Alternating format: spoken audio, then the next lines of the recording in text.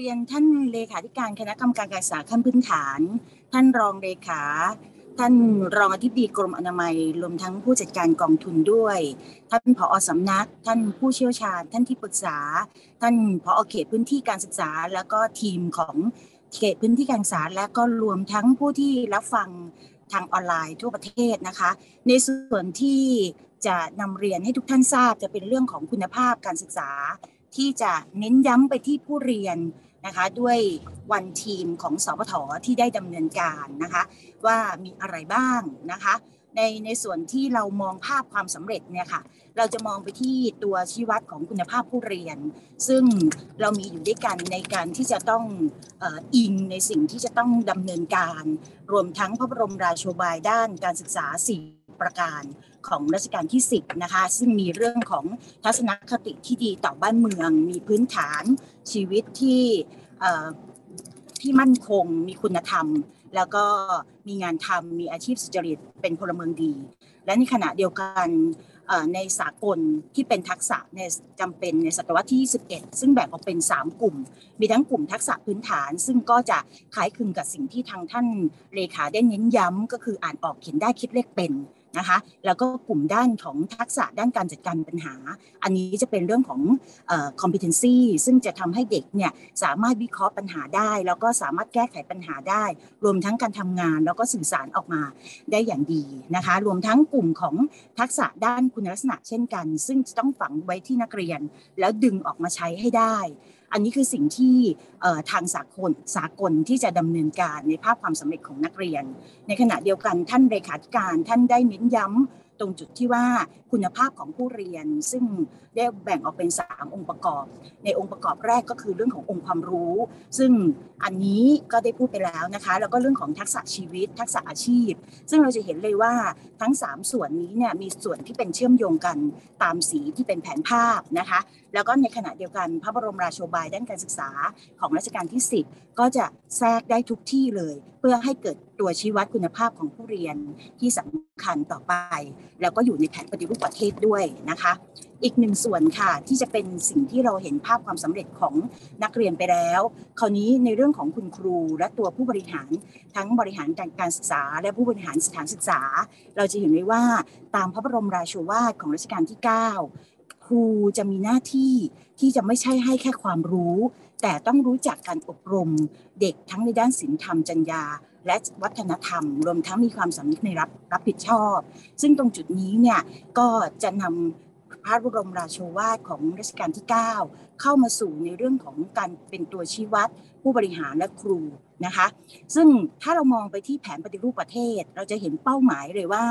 ในแผนปฏิรูปประเทศในกิจกรรมปฏิรูปที่2ในเรื่องของเป้าหมายของทั้งครูอาจารย์ครูกับอาจารย์เนี่ยในสิ่งที่เขามองไว้คือสมรรถนะด้านการจัดการเรียนรู้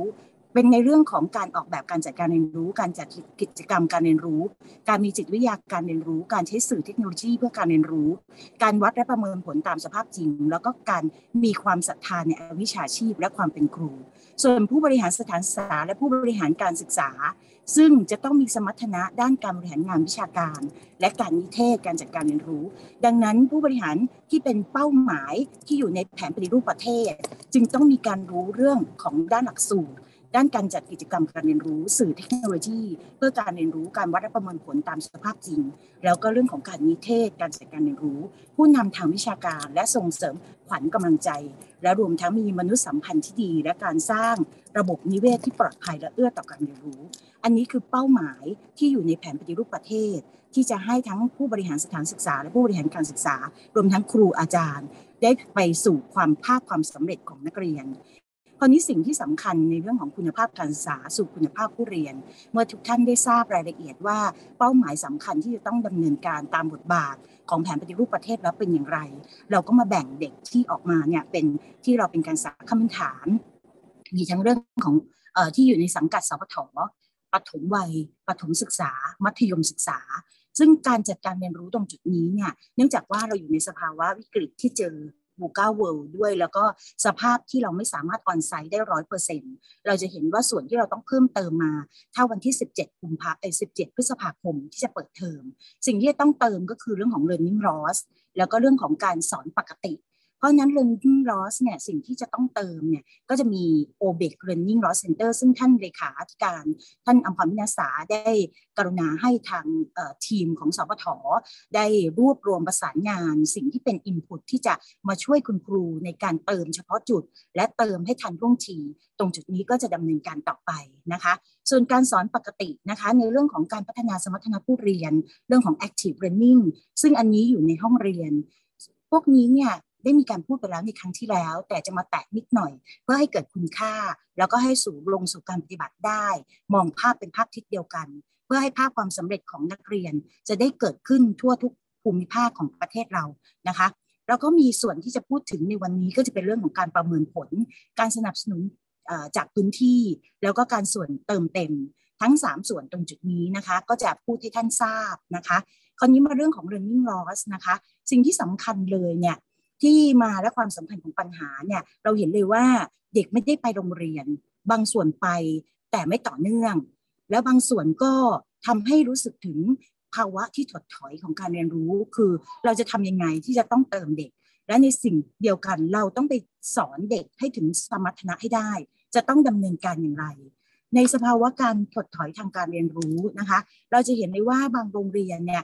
อย่างเช่นภาพข่าวของจังหวัดอุบลราชธานีเปิดเรียนได้แค่3วันต้องสั่งปิด10วันนะคะตรงจุดนี้เนี่ยเราต้องเติมให้เขาแล้วก็เกือบ2ปีแล้วนะคะที่นักเรียนไม่สามารถไปโรงเรียนได้อย่างปกตินะคะตรงนี้เนี่ยก็จะต้องมีการเริ่มเปิดเทอมขอสไลด์หน้าต่อไปเลยค่ะนะคะเพราะฉะนั้นจากตรงนี้เนี่ยเราจะเห็นเลยว่าความไม่ต่อเนื่องตรงจุดนี้เป็นหน้าที่ที่เราจะต้องเติมให้เด็กเพื่อให้กลับสู่สภาวะปกติได้นะคะหรือดูจากข้อมูลของการจัดการเรียนการสอนนะคะข้อมูลณวันที่20มีนาคมเราจะเห็นเลยว่ามีการเปิดออนไซต์ได้เพียง 57.34% แล้วก็อีก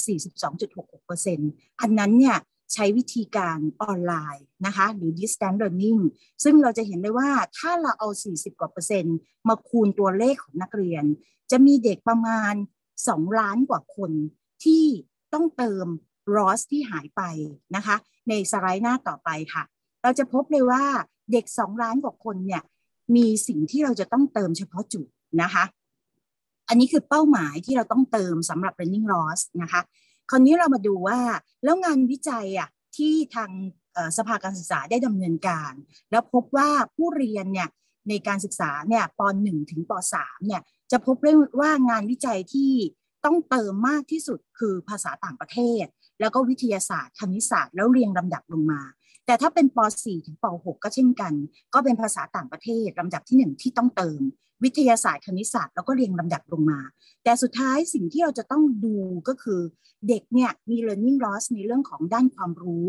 ด้านคณิตศาสตร์ด้านทักษะการอ่านแล้วก็คุณลักษณะของผู้เรียนที่เปลี่ยนไปคือเช่นไม่กล้าตอบคำถามขาดการมีส่วนร่วมในการเรียนรู้ทักษะชีวิตสัมพันธภาพและการทำงานร่วมกับผู้อื่นลดลงจากตรงนี้เราจะเห็นเลยว่าเราไม่ได้เติมเรื่ององค์ความรู้อย่างเดียวแต่เราต้องเติมมิติอื่นๆเพื่อให้เด็กต้องสู่สภาวะปกติในมิติที่สามารถเรียนได้อย่างปกติแล้วก็ดึงศักยภาพเขาออกมาให้ได้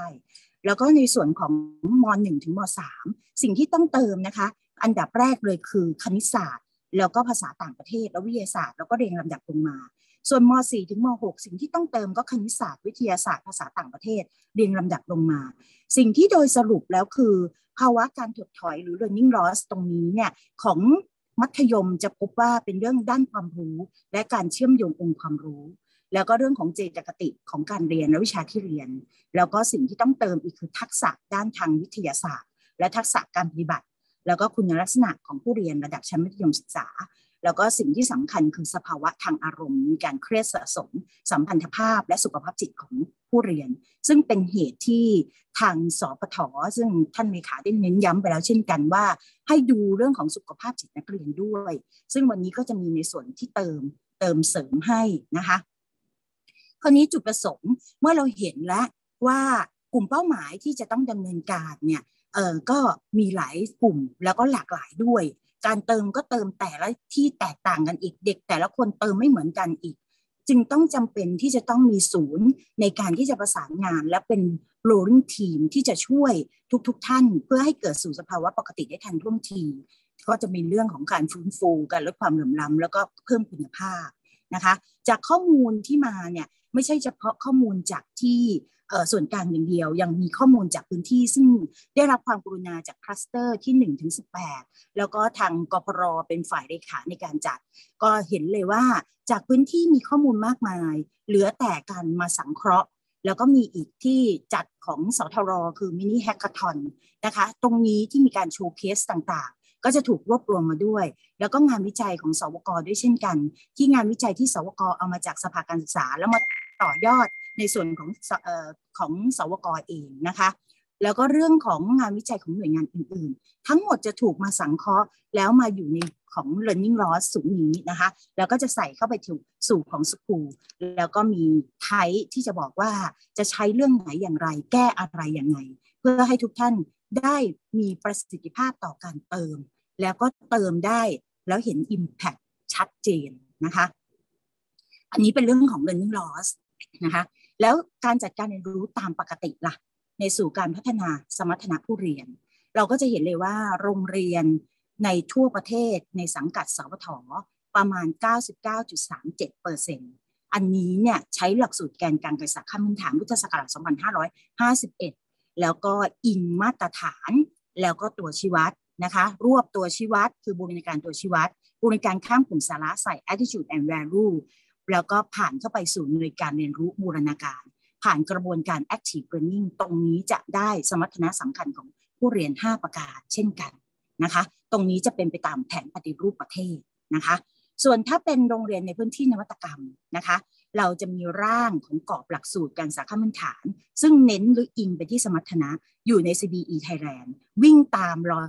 learning outcome หรือผลลัพธ์การเรียนรู้มีช่วงชั้นที่1และช่วงชั้นที่2จะมีสมรรถนะหลัก6ด้านสรุปว่าไม่ว่าท่านอยู่โรงเรียนที่อยู่ในใช้หลักสูตรแกนกลางสาขาพื้นฐานที่ทั่วไป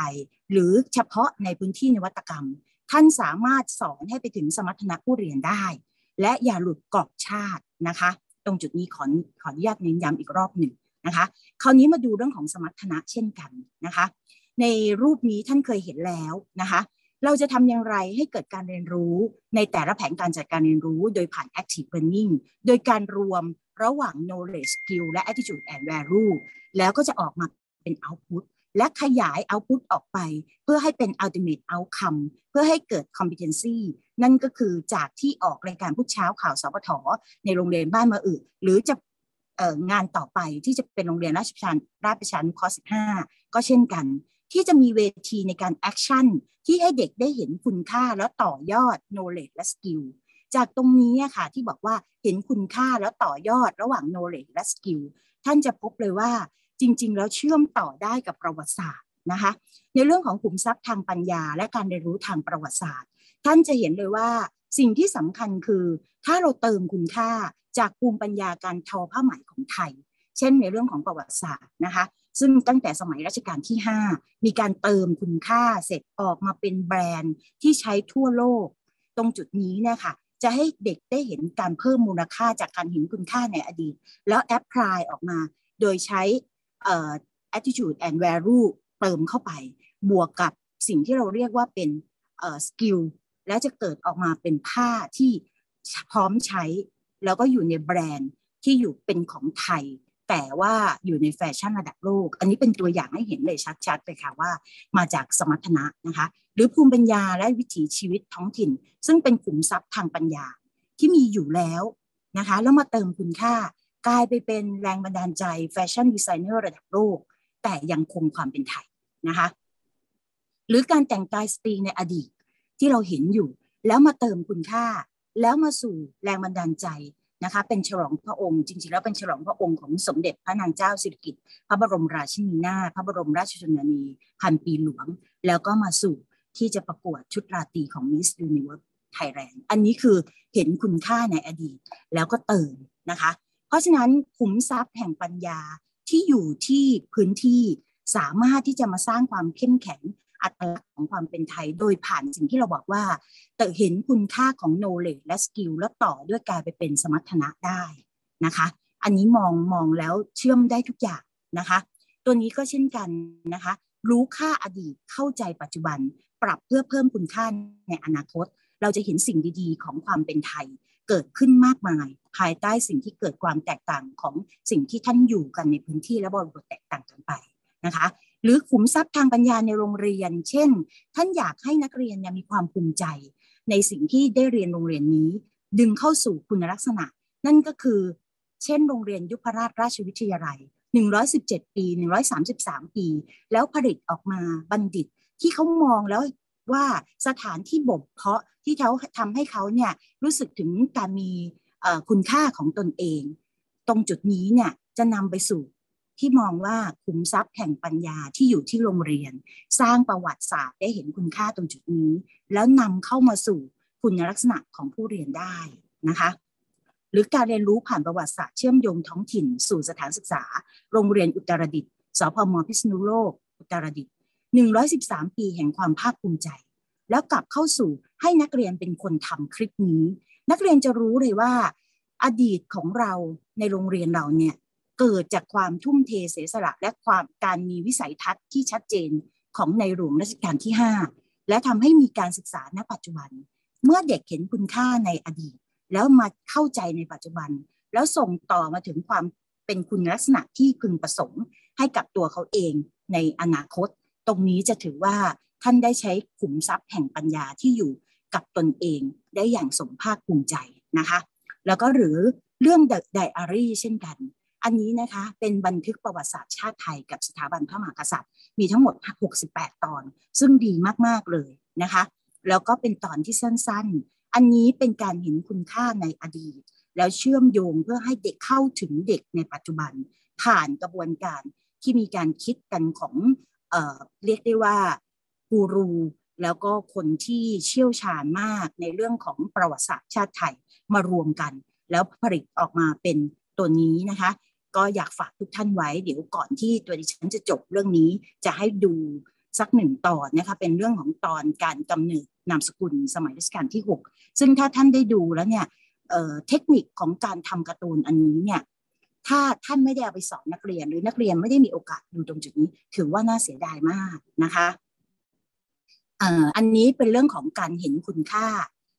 ที่เป็นขุมทรัพย์แห่งปัญญาที่อยู่ใกล้กับตัวเราแล้วขอให้ทุกท่านได้นำจุดนี้มาใช้เพื่อให้เกิดประโยชน์กับนักเรียนนะคะส่วนของสวก.ที่ได้มีการดำเนินการอีกนะคะอันนี้ก็คือเป็นเรื่องของactive learning ของปฐมวัยในเรื่องเขาเตรียมการตั้งแต่ในเรื่องของ learning loss เตรียมทั้งด้านร่างกายด้านอารมณ์สังคมและด้านภาษานะคะด้านร่างกายก็คือขาดการออกกำลังกายการเคลื่อนไหวการเล่นกลางแจ้งขาดการสัมผัสธรรมชาติส่วนด้านสังคมและอารมณ์คือขาดการเล่นกับเพื่อนการปรับตัวไม่ได้ขาดวินัยและขาดแรงจูงใจ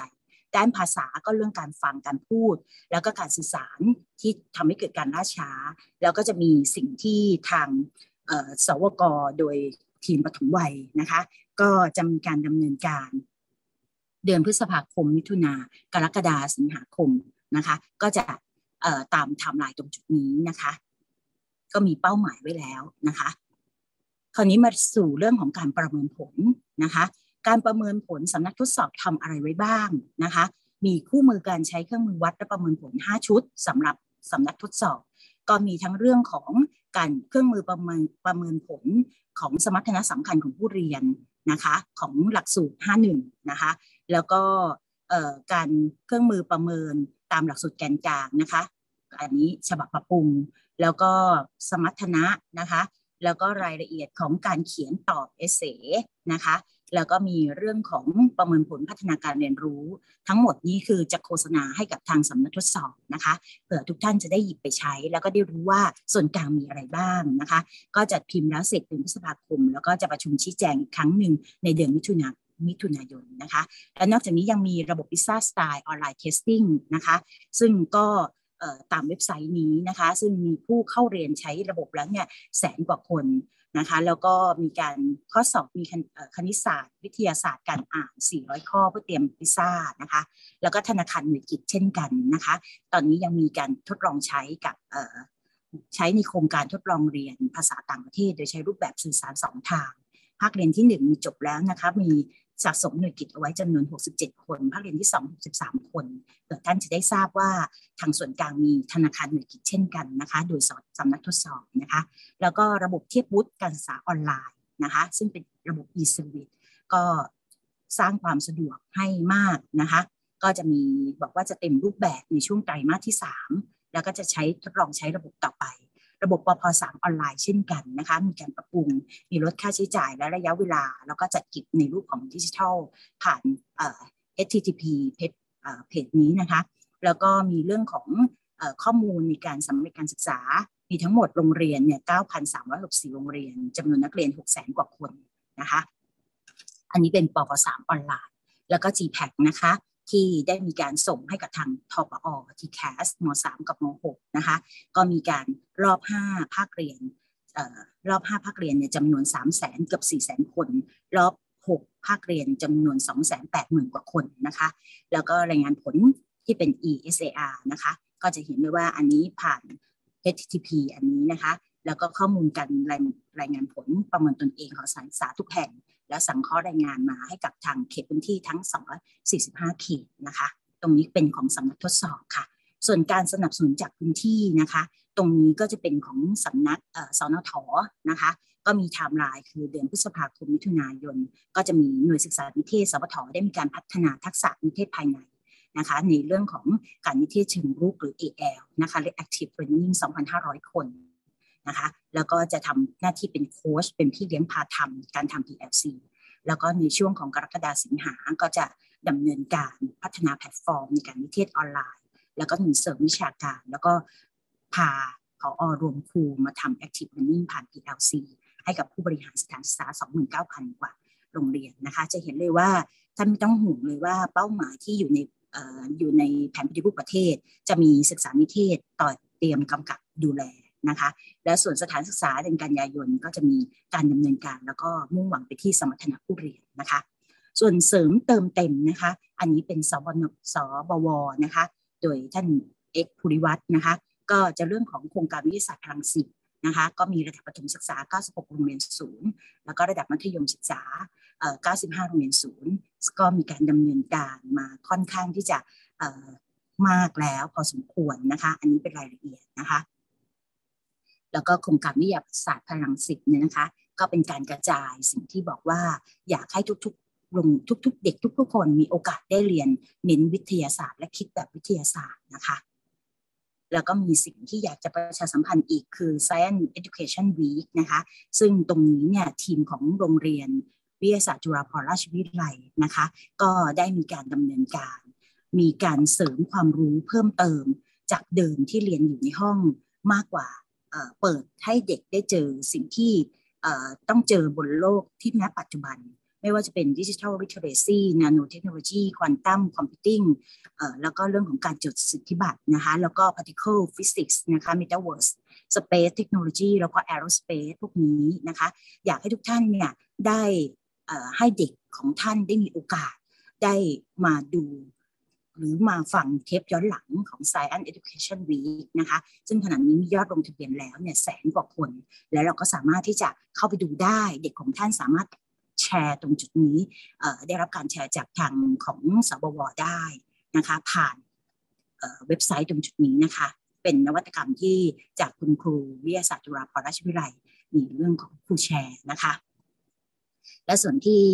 อยากจะเน้นย้ำอีกนะคะอันนี้นะคะซึ่งของสำนักวิชาการเนี่ยเป็นมิติการขับเคลื่อนที่เอาสพท.วิถีใหม่วิถีคุณภาพเข้ามามองปรับในเรื่องของคุณภาพผู้เรียนรวมทั้งบุคลากรด้วยนะคะเพราะในแพลตฟอร์มนี้จะมี e-learning ผ่านเรื่องของความปลอดภัยจะมาช่วยในเรื่องของความปลอดภัยทั้งด้านร่างกายและจิตใจผ่านแพลตฟอร์มที่เรียกว่า School Health Hero ซึ่งเมื่อวานก็ได้มีการประชุมแอดมินประจำเขตพื้นที่ไปนะคะในเรื่องของการจัดการเรียนการสอนในเรื่องของระบบการแนะแนวแล้วก็การดูแลช่วยเหลือนักเรียนซึ่งขณะนี้ถือว่าสำคัญมากนะคะแล้วก็สถิติการเข้าชมนะคะเข้าระบบ School Health Hero นะคะโรงเรียนที่เข้าใช้งานขณะนี้เนี่ยประมาณ 2,306 โรงเรียนมีการเข้ารับคำปรึกษาจาก Hero Consultant ซึ่งอันนี้เป็นMOU ที่ต่อยอดนะคะที่เราดำเนินการเรื่องกับกรมสุขภาพจิตนะคะก็มีการปรึกษาผ่านระบบ 3,574 ครั้งมีจำนวน Hero Consultant ที่ทางกรมสุขภาพจิตนะคะได้เตรียมไว้ให้เรา681คนทั่วประเทศนะคะนักเรียนที่ได้รับการประเมินผ่าน 9S Plus เราจะเคยได้ยิน SDQ แต่ SDQ จะมีทั้งหมด25ข้อแต่อันนี้เราจะประเมินเบื้องต้นเป็น9ข้อเพื่อที่จะได้ทราบรายละเอียดเด็ก300,000 กว่าคนนะคะได้มีการประเมินผ่าน 9S+ พบว่า 6.6% ต้องเป็นกลุ่มที่ควรดูแลหรือประมาณ 24,424 คนนะคะแล้วก็มาแบ่งประเภทเลยกลุ่มอาการคือพฤติกรรมอารมณ์สังคมอันนี้จะทำให้เราสามารถดูแลนักเรียนได้ทันท่วงทีแล้วตรงจุดนะคะคราวนี้เรามาดูสถิติการใช้ระบบ School Health Hero นะคะนักเรียนที่ผ่านกันที่เราบอกว่า 9S+ ก่อนจากนั้นถ้านักเรียนมีความเสี่ยงใน 20,000 กว่าคนเราจะมาดูแลผ่าน SDQ ครบทั้ง2เทอมเนี่ยปรากฏว่ามี 5,520 คนแล้วก็มีนักเรียนที่ต้องได้รับการช่วยเหลือจนดีขึ้นเนี่ย 3,832 คนหรือ 63.34% นะคะจากอันนี้เนี่ยสิ่งที่ดีคือเราไม่ได้ดูแลภายใต้ครูคนเดียวแต่เรามีทีมของกรมสุขภาพจิตซึ่งเชี่ยวชาญเฉพาะทางที่มาช่วยดูแลผ่านแพลตฟอร์มนี้แล้วก็ครูสามารถที่จะไปเรียนรู้ e-learning จากในโปรแกรมได้ในเรื่องของการให้คำปรึกษาเบื้องต้นการปรับพฤติกรรมแล้วก็พัฒนาทักษะชีวิตและดูแลนักเรียนเบื้องต้นได้ก่อนแต่ถ้าต้องส่งเคสนะคะนั่นก็หมายความว่าสามารถที่จะปรึกษานักจิตวิทยาประจำของที่ให้ฮีโร่คอนซัลแทนได้ซึ่งอันนี้เป็นหน้าที่ของโรงเรียนโรงเรียนที่สามารถดูแลนักเรียนเป็นรายบุคคลเพื่อให้เกิดความเข้มแข็งยิ่งขึ้นยิ่งสภาพแบบนี้เด็กมีความเครียดสะสมเราต้องเติม e-learning ให้กับตนเองเพื่อให้เกิดประโยชน์กับนักเรียนมากที่สุดนะคะเราก็มาดูว่าจุดเด่นและข้อดีของ School Health Hero ที่อยากแนะนำเพราะว่าจะเป็นประโยชน์กับนักเรียนอันที่1เลยคือเชื่อมต่อกับ DMC ก็จะลดภาระครูแล้วครูสามารถที่จะมีการเฝ้าระวังเรียนรู้ดูแลและการปรึกษาแล้วก็ส่งต่อด้านสุขภาพจิตได้อย่างรวดเร็วเพราะอยู่ในแพลตฟอร์มเดียวกันกับกรมสุขภาพจิตนะคะแล้วก็ประกอบด้วยข้อคำถามเพียงแค่9ข้อแล้วก็ถึงจะมาต่อ SDQ นะคะแล้วก็โปรแกรมใช้งานง่ายๆนะคะสามารถที่จะแชทกับบุคลากรสาธารณสุขด้านสุขภาพจิต Hero Consult แทนได้เลยแล้วก็การทำงานและการสร้างฐานข้อมูลก็เป็นการร่วมมือกันนะคะอันนี้เป็นต่อไปก็จะเป็นขั้นตอนของการสมัครนะคะรายละเอียดก็อยู่จริงๆแล้วแอดมินที่อยู่ประจำเขตพื้นที่ได้ทราบแล้วนะคะว่าต้องดำเนินการอย่างไรนะคะการเข้างานใช้ระบบนะคะตรงนี้ก็จะผ่านไปตอนนี้มาดูเครื่องมือสังเกตอาการ 9S สิ่งที่จะสังเกตง่ายๆเลยคือเด็กซนเกินไปไหมใจลอยไหมรอคอยไม่ได้ไหมเศร้าเครียดหงุดหงิดง่ายไหมท้อแท้เบื่อหน่ายไหมไม่อยากไปโรงเรียนถูกเพื่อนแกล้งเพื่อนหรือไม่มีเพื่อนไหมตรงจุดนี้เนี่ยถ้ามีข้อใดข้อหนึ่งให้ไปทำ SDQ ต่อนะคะอันนี้เป็นผังที่เป็นระบบสุขภาพจิตโรงเรียนวิถีใหม่ School Health Hero นะคะซึ่งนักเรียนทั่วไปทุกคนนะคะที่จะมีการดำเนินการนะคะอันนี้ก็เป็นสเต็ปที่ได้มาจากกรมสุขภาพจิตนะคะก็แล้วก็นอกจากนี้ยังมีคู่มือที่ทางแนวของสำนักวิชาการได้ดำเนินการสามารถโหลดได้นะคะที่จะเป็นแนวทางการสร้างเสริมความปลอดภัยในมิติส่วนตัวสังคมและสุขภาพจิตของนักเรียนด้วยแนวและ School Health Hero ผ่านดาวน์โหลดจาก QR Code ตรงจุดนี้ได้นะคะอันนี้เป็นสิ่งที่จะตอบโจทย์ทุกท่านว่าสิ่งที่ท่านจะต้องดูแลนักเรียนในเรื่องของทั้งร่างกายและจิตใจเข้มแข็งเพื่อตอบรับสิ่งที่จะเกิดขึ้นดึงศักยภาพไปสู่สมรรถนะผู้เรียนก่อนที่จะจบตรงจุดนี้นะคะขออนุญาตทุกท่านได้เห็นขุมทรัพย์แห่งปัญญาในเรื่องของกำเนิดที่ทางการ์ตูน The Diary สัก 5.42 นาทีนะคะเพื่อจะฝากทุกท่านนำขุมทรัพย์ทางปัญญาให้ท่านส่งต่อให้ถึงเด็กเพื่อให้เด็กทุกคนเห็นคุณค่าในอดีตเข้าใจถึงปัจจุบันแล้วก็อยู่ในแบบวิถีใหม่นะคะตรงจุดนี้ค่ะขออนุญาตค่ะ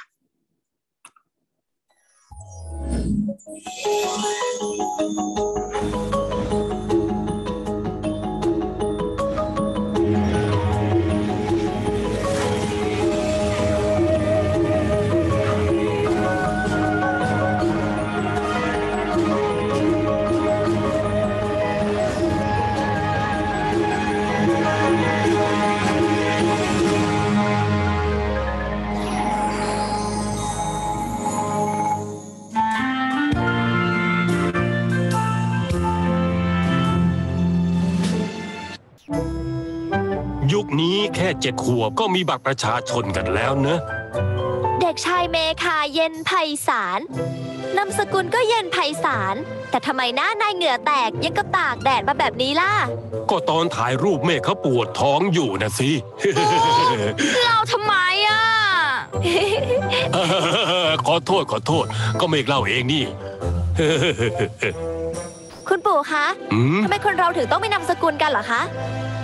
ที่จริงคนไทยเมื่อก่อนก็ไม่มีนามสกุลหรอกนะ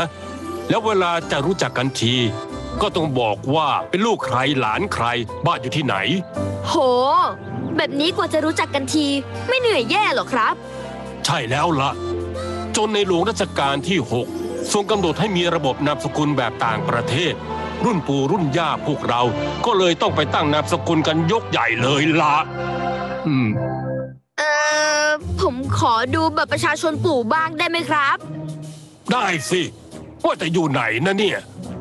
เดี๋ยวไปหาก่อนโอ้ปวดหลังอีกแล้วแก่นแก้ว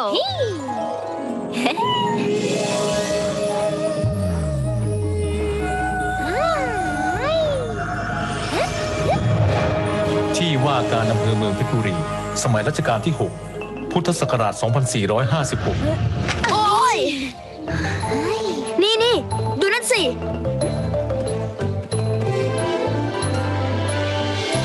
โหต่อแถวอะไรกันเนี่ยแถวยาวอย่างกับมาซื้อชานมไข่มุกแน่ต่อแถวกันอยู่หรือเปล่าลูก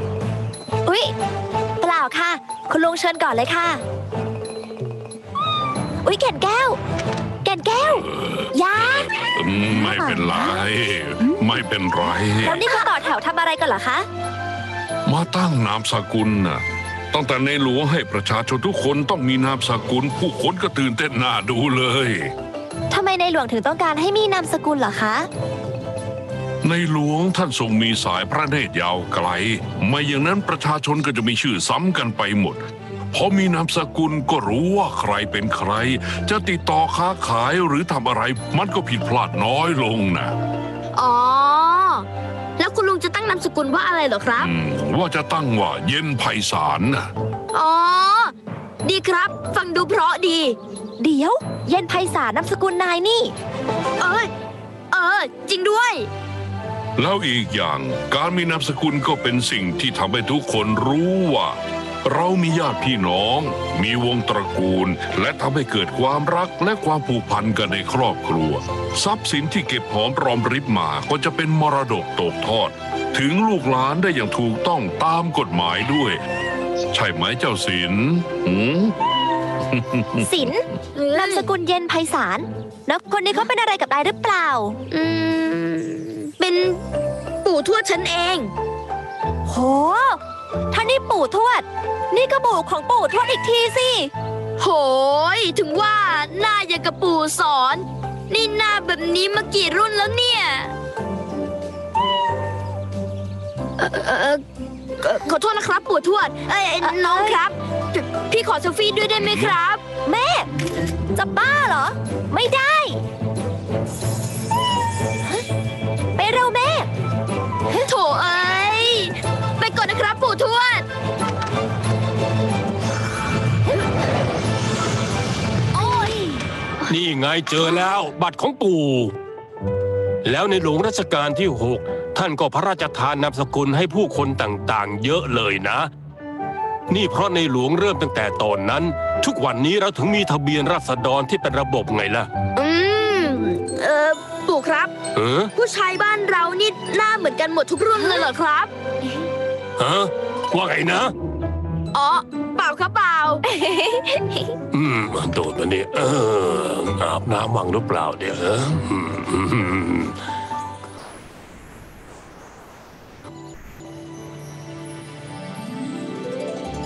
วันนี้ได้รู้ว่าคนไทยมีนามสกุลใช้